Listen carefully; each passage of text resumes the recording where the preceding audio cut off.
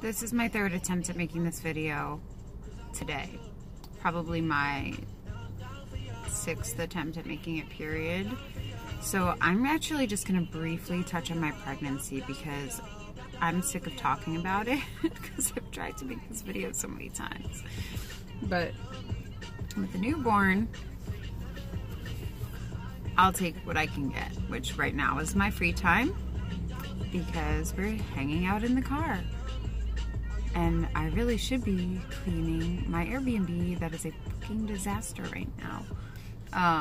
Because Brandon brought all this stuff back from the States and his clothes are everywhere.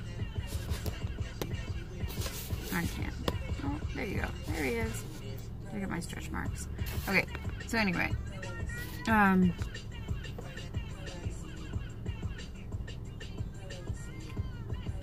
was I talking about? Okay, so anyway, there's a lot of shit I should be doing, but I just want to get this video off my chest, and then maybe I can make a video about my birth story and about, you know, the first month of having a newborn and just my advice on all of it. But first I'm going to get into pregnancy. So I'm just going to answer like maybe 5 common questions that I was asked and really quickly talk about that, and then I'm going to talk about just my tips for pregnant mamas and new mamas, etc. So I was asked a million times if I was fully raw my whole pregnancy, and I'm going to kind of combine this question with my question about cravings. I was also asked if I had cravings, if I give in to them, what I did to help combat them, etc. So I wasn't raw. Maybe, I don't know, somewhere along in the first trimester, I stopped eating fully raw. I was really exhausted, like more exhausted than I've been until I had my baby in my whole life. I've never been that tired until now. Now I'm more tired. But that type of tired, there was nothing I could do about it. I couldn't take a nap and feel better, etc. So I had no desire to be preparing food. Combined with that, I had a lot of aversions to eating so many greens. And then I kind of let people get into my head. Maybe it wasn't them getting in my head, it was me trying to justify eating cooked food. I'm not really sure. Looking back, I don't know where my head was at, but I let the whole protein crap get into my head. And since I had these aversions to greens, I was like, oh, if I just eat some beans, blah, blah, blah, blah, whatever. But for the most part, it was just like beans, potatoes, some like organic soups. Amy's Organic, if you know. I can't really think what else. That was like the majority of it. Hi, you are awake now, huh? Nope, that's not where my boob is. I'm not sure where you're going. There you go. Don't get upset, please. So anyway, that was like the majority of it. There was a couple times I went out to eat with Brandon to an Indian restaurant and would get like whatever the hell they were cooking, they had, which was mostly like beans and potatoes and stuff, but they probably used oil and who knows what else. But I didn't feel good that way. I mean, I already didn't feel good because the first trimester just like knocks you on your ass. And I told myself I was going to get back to raw as soon as my energy came back, which it did right around the end of my first trimester. And I was fully raw from then until now, which I'm still eating fully raw. Minus like with some random stuff, you know, like rice paper wraps or just things like that that I'm just not like a psychopath about anything anymore because I'm not. So anyhow, so in regards to cravings, I didn't have too many like really unhealthy cravings. Like potatoes was one of them, and I guess you could say that I gave into that, but I don't really look at it that way because I was eating cooked food anyway.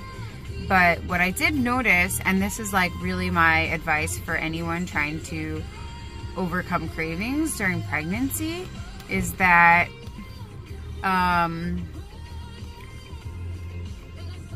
they go away, for one. That's what I noticed. They would go away really quickly, and then I didn't have to,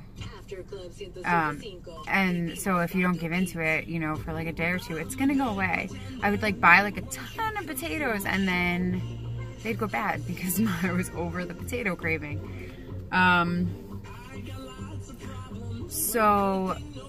But the other thing that like came to me was that there have been so many less important times in my life where I resisted cravings. Like I started a new diet, and the only thing that I would care about, you know, this is a while ago, was like losing weight and my body image. And if I were able to resist a craving for such a shallow, unimportant reason, why couldn't I do it when it was like for the health of my baby, you know? So that made it really easy for me, and I just didn't care about cravings at all. And I really, really, really want to press that to you if you're a pregnant mom. Like, this is the time to actually take the best care of yourself ever, because you owe it to your baby, and you owe it to your postpartum self. You do not want to be postpartum and feeling like a freaking slug more than you already do because you're sleep deprived. What are you doing? He's finally like going to sleep, so I may have to cut this video short because there's so much I have to do. So anyway, that's just that. Just really take care of yourself. I'm gonna get into that when I talk about postpartum tips, but first, then I wanted to answer a few more questions. So how much weight did I gain? I think around 25 or 26 pounds. I'm not 100% sure. I weighed myself in the beginning of my pregnancy much more often, and then I kind of just, not vowed, but I just decided not to give myself some grace and, you know, focus on how I was feeling, not my weight. I did weigh myself before we left for Costa Rica, and that was around 7 months pregnant, and I actually lost weight right after that because I'm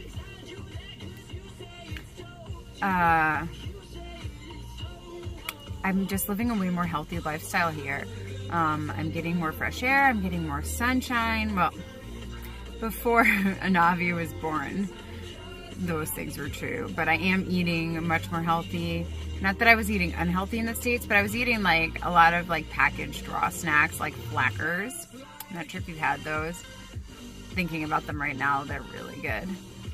And like Glacier Farms stuff, if you're familiar with Glacier Farms, they're an organic farm near Miami, and they make like tons of raw food that's really good. And just my walking here outside is like basically like going on the highest incline on a treadmill. And it's really hot, so you know I was just constantly sweating and being active and just living a much more healthy lifestyle, eating local organic food that was like picked that day. Like, I wish I could get blood work done right now just to see the difference in my blood work from now and before. Like, I feel like I don't probably even need to take B12 now because it's probably actually still in the food, because it's been growing, it's all being like grown in fresh soil of Costa Rica and the mountains and stuff. So anyhow, yeah, about 25 pounds, I want to say.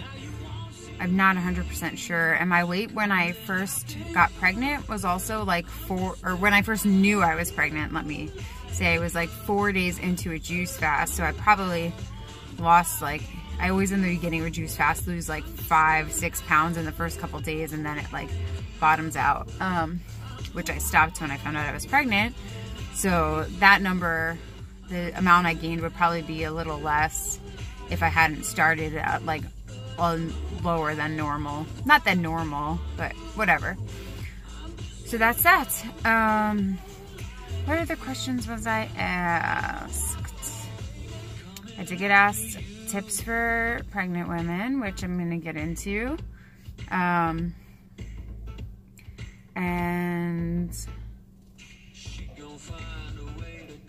I can't really think of anything.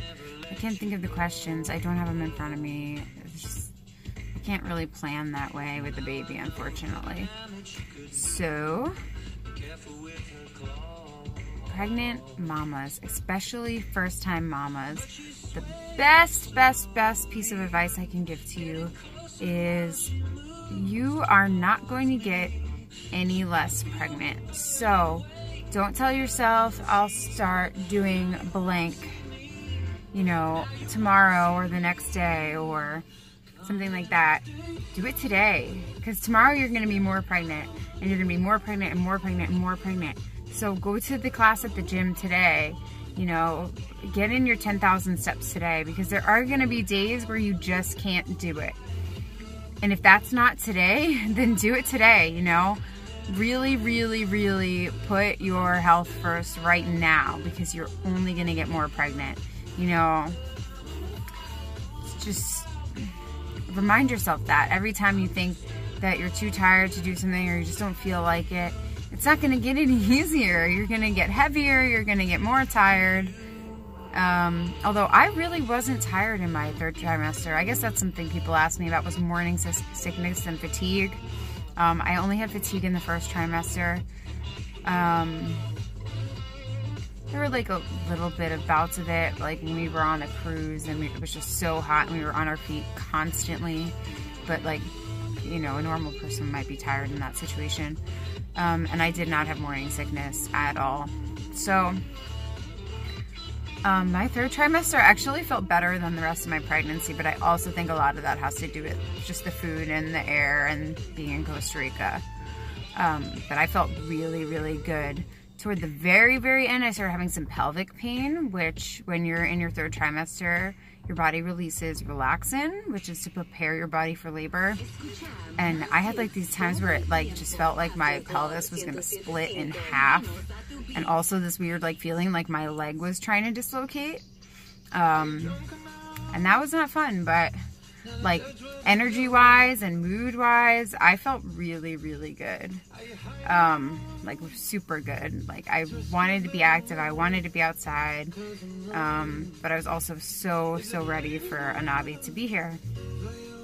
So anyway, and in regards to just reminding yourself that you're not going to get any less pregnant, once your baby is here, you're not even going to have the option of doing any of those things you've been putting off. Like, depending on how needy your baby is and if you're breastfeeding and how much help you have from other people, like, even though Brandon and I both work from home, I don't really foresee it being a while until I can go to the gym. Like, I've already talked to him about how he's gonna have to like drive me to the gym with an Avi there and, you know, drive around or sit in the parking lot in case he needs me. So that's he's just like, he's a pretty high needs baby, and he's really hard to console when he doesn't know where I am. So if I'm in the class in the gym and he just loses his shit, like, it's not that Brandon can't handle it, and it's not that it's the end of the world. It's like, I can't be comfortable knowing that he could literally be hysterically crying for the entire time I'm at the gym. I can't. I won't be able to be at the gym. I won't be present. I probably would just end up leaving. So just things like that are preventing me from being active right now. Where I used to go for walks when I was pregnant, I don't have phone service. So again, if something were to happen and he was inconsolable, Brandon wouldn't be able to reach me. I guess he could like drive to me, but it's really hard to put him in the car when he's like that. Just all these things. So all I'm saying is, when you're telling yourself, oh, I can't do it, I'm pregnant, well, you certainly can't do it when you have a newborn. So do it now, and you owe it to yourself to be in like pretty good condition when your baby comes, because you have a lot of healing to do on very little sleep, very little sleep. Your baby wakes up, you know, every hour, hour and a half, sometimes less, sometimes more, to nurse. So you're gonna get these little increments of sleep, and that's assuming like nobody wakes up to feed their baby and then just falls back to sleep immediately, especially in the beginning. I'm much better about it now, and I'm getting more rest, a little bit easier depending on the kind of night he has. But you're gonna be really fucking tired. So all of these things you have to really think about. You owe it to yourself to take care of yourself right now while you're pregnant, because it's just gonna be really, really hard on you if you're in total shit shape when your baby comes. And it's not fair to your baby either. You wanna be able to take care of them. So the first step in doing that is taking care of yourself.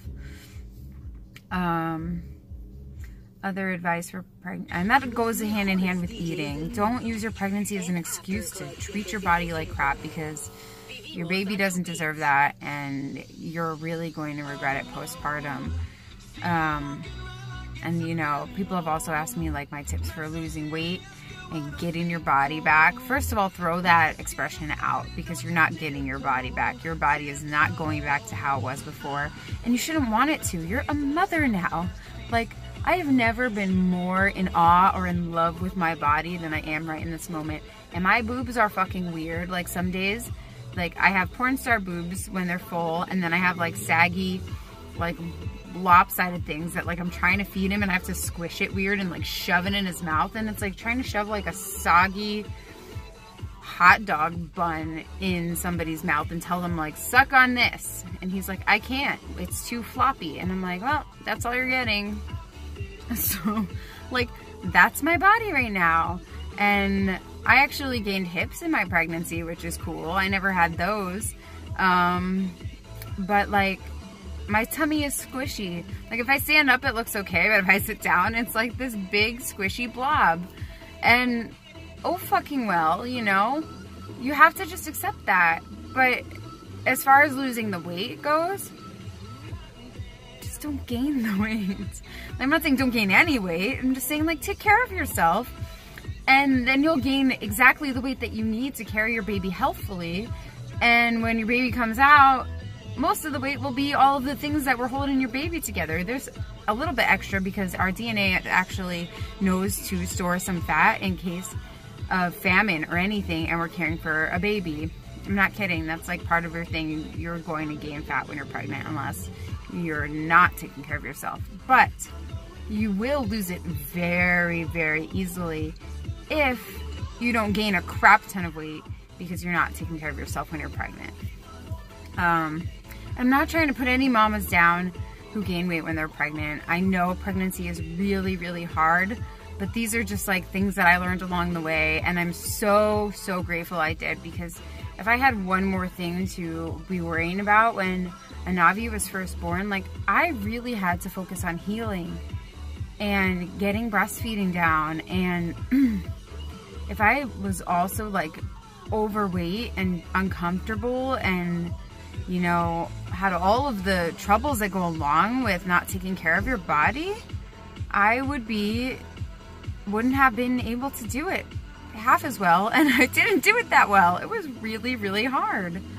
So just take care of yourself. You owe it to yourself, and you owe it to your baby. And fall in love with your postpartum body and your pregnant body. Really do it, because it'll make such a huge difference.